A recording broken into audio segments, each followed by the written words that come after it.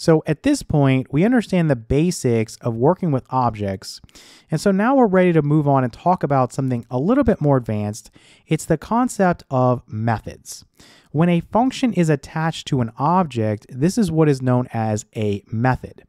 So it turns out we've already used tons of methods in JavaScript already. We just didn't know it. So one example would be the console.log, okay, that we use all the time in this course. That's a method. It's something that's a function that's built into JavaScript, and it's ready for us to use already without us doing any extra work, okay? So let's set up our own methods in this video. I'm going to start with a very simple example. Let's do something like const person1. And this is just going to be an object that contains some information about a person. We're just going to make this up as we go. So usually you'll have a first name, and let's set this to, let's say, Jennifer. So Jennifer. Let's do last name, and let's set this to, let's say, Brown, and some other stuff. So we want the birth year because we're going to end up calculating her age. So let's do 1995 for now. We can change it later. Let's do has degree. So this is just basically a Boolean. Does she have a degree or not? And I'm just going to put true for right now, saying she has a degree. The state, like the current state she's living in, let's say it's Utah.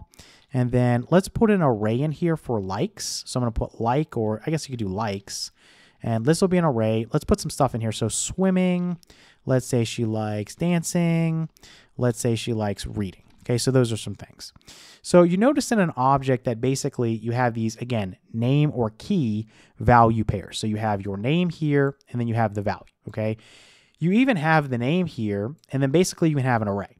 Well, you can also have the name, and then you can have a function, right? You can use a function expression, because in the end, this is just going to end up being a value, okay? Just like I have a value here of true, or I have a value here of Utah, you know, so on and so forth. So let's go ahead and practice this.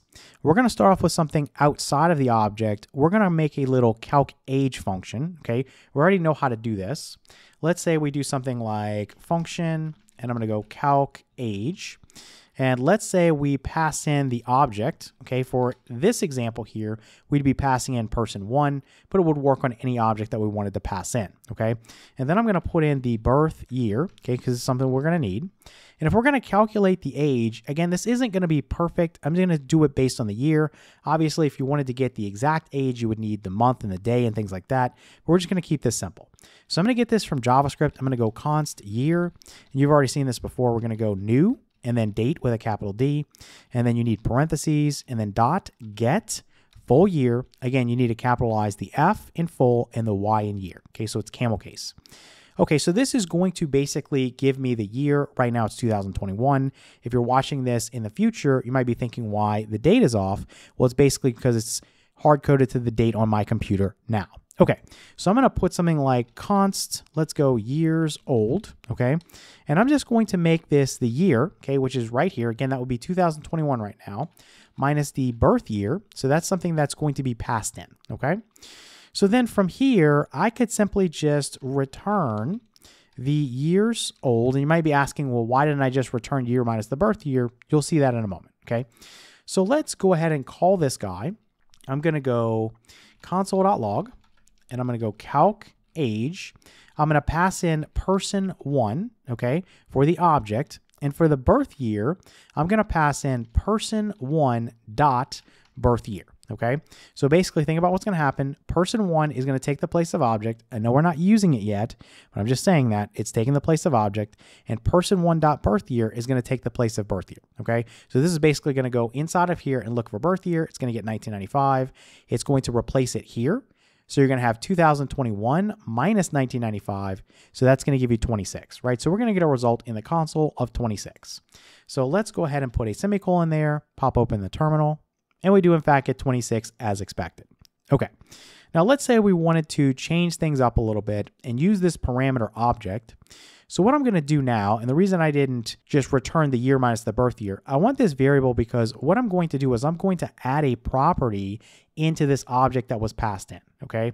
So the way I'm going to do that is I'm just going to say object.age, okay, is going to be equal to this year's old, okay? So basically, after I've called this function, okay, and I've passed in person1, what's going to happen is it's going to replace this object right here with person1. So person1.age will now be equal to, in this case, whatever stored in years old, which is 26, okay? We can see this by console.logging. You could do person1.age if you wanted to, or you could just do the person1 object if you wanted to look at the whole thing. So let's do it both ways. We'll clear this and run this. You see 26 and 26 again, and let's just see the whole thing. Okay, so let's clear this and run this. And you see that it's been added in, right? So before we didn't have this age. This isn't something we typed in. We just put it in on the fly, right? So now we have age that's added in with a value of 26. Okay, so let's go even further, and I'll get rid of this. Instead of returning years old, why don't we return a little string, okay, that references this object here. So let's put a little backtick there, or backticks, and I'm just going to say the object that was passed in dot first name, so we know that's there, and then the object that was passed in dot last name, we know that's there. So in this particular case, that would give me Jennifer Brown, and then I'll just put is, and then we need the age, so I'll put $, the curly braces, I'll put object, okay, dot age, because we know at this point, I've already set it above. So remember, this is red top to going down. So object.age was set to years old. So right now this is 26. It's already in there. So now I can use it. So is, we have $ curly braces with object.age inside. And then I'll just put years old. Okay, so let's pop this open and clear this, and let's run this. We get Jennifer Brown is 26 years old. Okay, so that's all fine and dandy. I just want to make sure you understand how we could do this outside of this. Now, if I want to put this inside of the object, I'm really not going to have to change that much. What I would do here is just take this function name. So let's cut this away. I'm going to put a comma here, okay? And then for the name, I'm going to put this here. So calcAge, and I missed the E, okay? And then I'm going to get rid of this and just kind of tighten this down. So right now it's going to highlight on you because basically the function doesn't have a name, right? But if you cut this away from here and you put it in here, it's not a big deal because remember, this is a function expression, okay? So basically, if I wanted to call this guy right now down here, it wouldn't work exactly the same because I would have to go, instead of calling calcAge, I would want to do person1.calcAge, and then I could pass those things in. Let's go ahead and clear this and run this, and you still get Jennifer Brown is 26 years old, okay? So we have just created our first method. Now, there's some things that we've done here that are quite inefficient. The first thing is here, I don't need to pass this object in here anymore. That's quite ridiculous because it's basically inside of the object itself. So let's get rid of that. And let's also get rid of the birth year. So we just need the parentheses there. We don't need any parameters. So we still need this year variable. And then basically we still have the years old. So that's still good. We still have the object.age. So this I'm going to change. I want to change all these places where there's object, okay, because I didn't pass that in anymore. And I'm just going to put this to person1, okay, because that's the object that I'm referencing. So again, this will work the same way. I've got to delete this from here, okay? And basically we can walk through what it's going to do. So again, we know about creating the year, we know about the years old, we know that calculation, but here I'm saying person1, which is this object up here, .age, so I'm creating this property, again, with the value of years old, whatever that is, in this case it's gonna be 26. Then I'm gonna return, we have the person1.firstname, the person1.lastname, so in this case it's Jennifer Brown, and then is, in this case, person1.age is gonna be 26, so 26 years old. So again, we pop this open and clear this and run this, and we get birth year is not defined. Okay, so I should have come up here, and I forgot about this. So we're gonna have to put person1.birth year here, okay? Because in this particular case, I'm not passing the birth year in anymore. So we need to reference the object and then dot and then the birth year. Okay, so now we can clear this and run this, and we get Jennifer Brown is 26 years old again. Okay, so that all works fine and dandy, but there's actually a better way. What happens is, let's say I was to change the name of this guy. Instead of it was person, let's say now I call this Jennifer, okay, or with a lowercase j. So Jennifer like this, okay? So if I come down here and I call, let's say Jennifer.calcAge, this is no longer going to work, okay? You're gonna get all kinds of errors because everywhere in here, you have this person1 that you're referencing. So to fix this, you have a special keyword, okay? It's a variable called this. Now, when you talk about the this variable, it's quite extensive, okay? And I don't want to go too far into it. I want to just kind of put this a little bit at a time. But basically, when you talk about this, it refers to the object on which the method is called, okay? So in this particular case, let's say we're going Jennifer.calcAge, it refers to the object Jennifer, okay? So let's go ahead and change everywhere where we have person1. So I'm going to hit Control D for this, okay? And basically, I'm going to use this special keyword this, okay? So now by making this little change, our function is going to be back to working. So I can pop this open and clear this and run this, and I'm back to Jennifer Brown is 26 years old. The reason is because this is not specific to any name, okay? It just refers to the object on which called it. So if this is Jennifer, it refers to Jennifer. If I change this back to person one, okay, and I come down here and I change this back to person one, it still works, right? So I can go ahead and clear this and run this, and we get Jennifer Brown is 26 years old again. All right, so now that we know the basics, let me get rid of this right here. And I'm going to clean this up a little bit. We're going to be using this in a little while. So I'm going to change this to something more realistic. I'm going to get rid of all of this. And I'm just going to return something. So I'm going to be returning the year minus, I'm going to do this, again, which is going to refer to the person one, okay, this object, because in this case, that's what's calling it, dot birth year, okay? So that's all I'm going to return. So if I called this function now, I would get 26, okay? And that's all I'm going to need for the next example. So let's go ahead and put another little method in here. Let's do a get full name. So I'm going to go get full name. Okay, so I can say something like return, let's say this dot first name, or actually I need to do this as a string. So let's set this up with some backticks and go this. So inside the curly braces, this dot first name, and then over here, $ curly braces, this dot last name, okay? So it's just gonna give me a string where it basically puts them together. Again, another thing you can do is you could add a property in. So you could say something like this, okay, dot, and you could say something like full name. And you could say this is equal to, and you can just say this dot first name, and then you could say something like plus a space, and then plus the this dot last name. Or again, you can use the backticks. It doesn't matter. It's going to perform the same thing. So let's go ahead and pop this down. And I'm just going to console.log. So I'm going to console.log. In this case, I have person one dot. I want my get full name. And I want to use parentheses here to call the function, okay?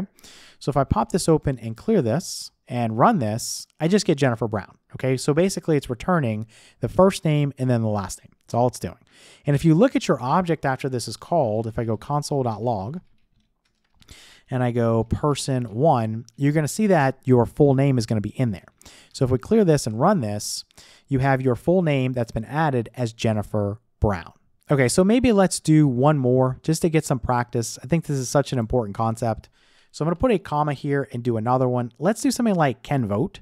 So I'm going to do canVote. And basically, we're going to rely on some of the things that we've already done. So I'm going to do something like, let's say, function. And up here, I'm going to actually remove this. I just want to return stuff right now. I don't want to complicate things. So I'm going to do function with my parentheses. And basically, I'm just going to say this dot canVote, okay, is equal to, I'm going to start with this, which again is referring to person one in this case. I'm going to say dot calcAge, okay? So I'm calling this function, okay? So if I call this function, I'm going to be given back, I have a return here, the person's age. So I'm going to ask if this value here that gets returned to me is greater than or equal to 18. If it is, I'm going to say true. Otherwise, I'm going to say false, okay? So basically, I'm creating a property here that is named with canVote, okay? And it's either going to be true or false. Right now, this person is 26, so this should be true. So let's come down here, and I'm going to go person one dot. I'm going to go canVote. Again, you've got to use the parentheses there because you're calling a function, okay? And then we're also going to console.log the person one object so that we can see that we've added this property with a name of canVote and a value of true. Okay, so let's go ahead and clear this and run this. And so you see, you get undefined because the function didn't return anything. But if you come down here, you get canVote, okay, added in with a value of true, which is what we expected, okay? But I'm going to change this. I'm going to get rid of this. And all I'm going to do here is return a little string. And I'm going to say $ curly braces this dot get full name, okay? So basically, this is going to what? If I come up here and go to get full name, it's going to basically give me the person's first name and then their last name. Okay, so this is perfect. So then what we want to do is go $ curly braces. I will say this dot calcAge, okay, is that greater than or equal to 18? Okay, I'm just setting this up as I would. Well, basically, if this is true, I want to say canVote, okay? Otherwise, I want to say can't vote, and I missed the quotes there. So can't vote like this, okay? So let's go ahead and put this out like this, and let's pop this open and clear this, and let's run this, and you get Jennifer Brown can't vote. Now this is a mistake, and the reason that this is a mistake, if you notice here, I forgot my parentheses here. So you didn't end up calling the function there. So if we go back and we clear this and run this, you get Jennifer Brown can vote, which is as expected. Okay, so let's wrap up the lesson and just make one long string here. And so you can play around with this on your own. I'm just going to make my own string that basically includes everything. I'll say console.log and put some backticks here, and we'll start with the person's full name. So I'm going to go person1.getFullName. Okay, so that's one method that would give me Jennifer Brown. And then I'll say something like is, and then I'll use $ curly braces. I'll put person1.getFullAge, or actually it was calcalAge, sorry. Use my parentheses, and then I'll put years old. And then maybe I want to start a new line. Let's go ahead and see what we got so far. Let's pop this open and run this. So right now we get Jennifer Brown is 26 years old, and you have a new line. Okay, let's do something like $ curly braces. Let's do person1.firstname only. We'll say lives in. We're going to use her state, so we'll say the person we'll use state, okay, to describe where she lives. And maybe we'll put a new line here, and we'll say this, again, person1.name or first name. We'll put really likes, and then we'll put the array from likes. We'll go through them one at a time. Again, there's all kinds of things you can do to kind of get all these values. I know there's 3 here, so I'm just going to basically go through the 3. So let's go ahead and say really likes, and then I'll say person, let's go ahead 1.likes. And then again, if I'm working with an array, if I want the first one, I'll put 0. And then I'll just basically do this again. So I'll go $ curly braces, person1.likes with 1 here. And then I'll put and I'll put $ curly braces, person1.likes with a 2 here in the braces. So let's just see what we have so far. More stuff to add, but let's just see what we got. Jennifer Brown is 26 years old. Jennifer lives in Utah. Jennifer really likes swimming, dancing, and reading. Okay, so far that sounds okay. So let's put a period, and let's start another new line. And let's put $ curly braces, person1.firstname. And we'll just ask the question if she has a degree. So we'll put $ curly braces. We'll put person1.hasDegree. Okay, so if this is true, I want to basically say that has a degree. Okay, and then if it's not true, I'll put something like doesn't have a degree. Okay, so lastly, let me just put something in there about her voting. So, and we'll say $ curly braces, person1.canVote, okay? We'll call that guy, and we'll basically be done at this point. So I know this is quite long, but this is something you should basically practice on your own. You should make your own object, make your own methods that do various things, okay? And then just practice going through and console.logging things and just seeing how things work, working with the this keyword. I'm gonna go ahead and open this up real quick, and let's see what we got. So let's print this out, and we got Jennifer Brown is 26 years old. Jennifer lives in Utah. Jennifer really likes swimming, dancing, and reading. Jennifer has a degree, and Jennifer Brown can vote, okay? And again, you can play around with this stuff. You can maybe change this to false, and let's say we switch this to something like Florida, and let's say we switch something like, I don't know, the birth year, let's say we go to 2010, so for sure she can't vote. So let's pop this open, clear this, and run this. So Jennifer Brown is 11 years old now. Jennifer lives in Florida. Jennifer still really likes swimming, dancing, and reading. And Jennifer doesn't have a degree, and Jennifer Brown can't vote.